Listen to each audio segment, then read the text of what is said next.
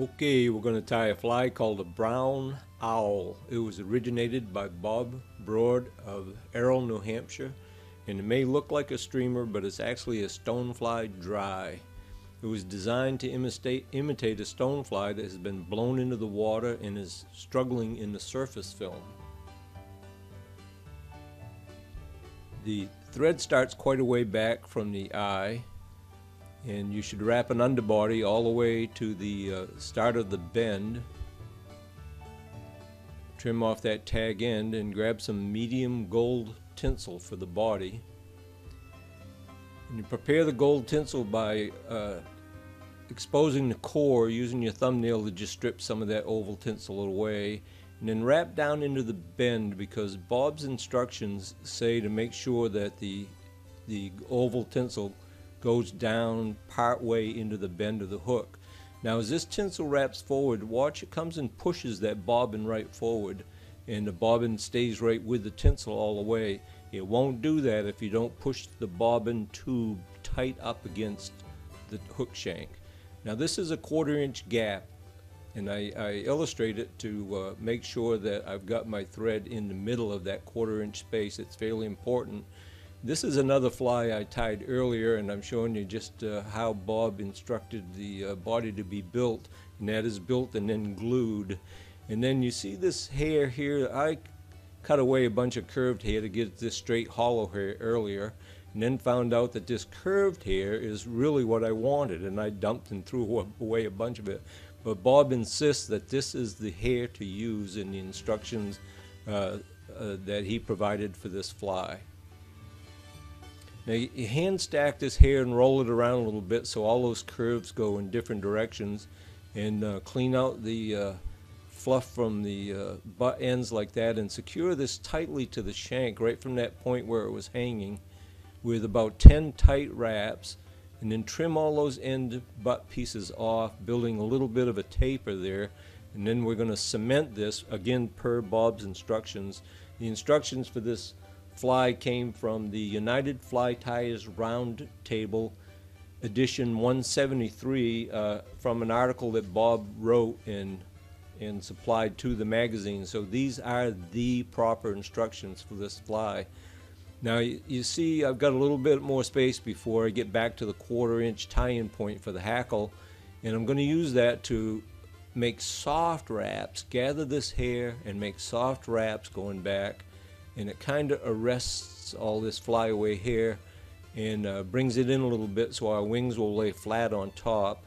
And once it's on there, make sure and squeeze it down around the sides. Make sure that it is the top and both sides covered, where the middle and the bottom is open.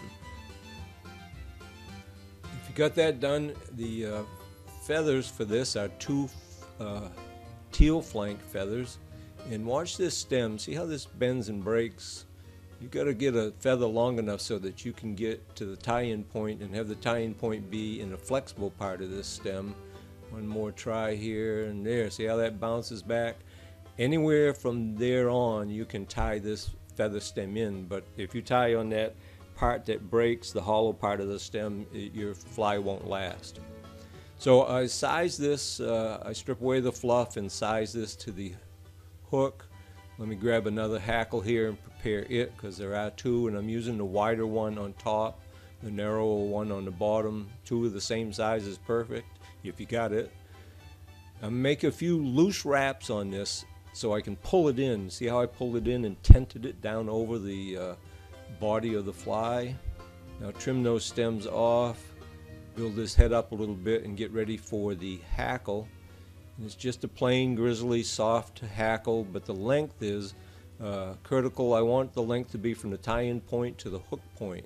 So I use my scissor points to measure that against the hackle barb lengths, and then prepare that tip, and then again glue. Bob was very adamant that this should be glued at almost every step, because it gets hit hard and brings in big fish. So I've tied this in. I'll roll this over, grab my hackle pliers and start wrapping, and that's a whole 1/4 inch of area you've got to wrap there. So these wraps can't be tied up against each other unless you're fortunate enough to have wet fly hackle that's really long. So I'm spacing these out a little bit, and I'm about to be reminded of the thing where you have to keep the bobbin above the hook shank when you come up from underneath, like I just did. And so I didn't, and it came loose, and I'll come up from underneath with the bobbin on the next step here, and I'll keep the tip of the bobbin up above the hook shank so that I can tie off this feather and not lose it a second time. So here it comes, come up close, bring that underneath, trap that stem, and hold the bobbin point above the hook shank.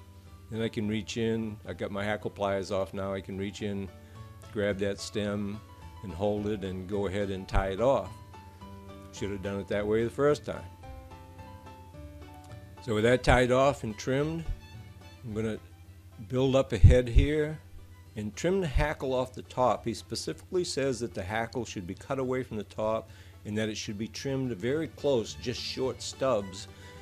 Coincidentally, when I wrap this hackle, the second or third wrap is right where there's a black spot, so it looks like there's a big gap in the wraps, but there isn't. That center section actually has a black section of the grizzly quill and fibers sticking up.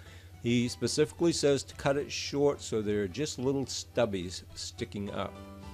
And then he says go fish this fly and hang on when you swing it and skitter it and float it through some water. There you have the brown owl tied using rotary fly tying techniques.